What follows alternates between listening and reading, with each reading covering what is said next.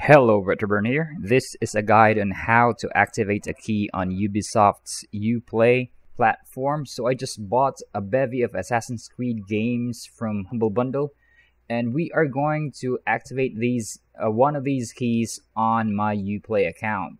So let's do this.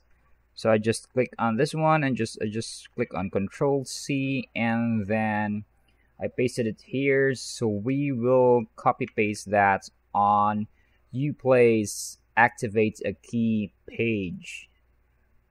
So activation code here, and then we go activate, and that's it. Assassin's Creed Chronicles India has been activated and added to my library. So there you go. So this has been Retroburn, and you've just seen a quick and easy guide on how to activate a key on Ubisoft's Uplay platform.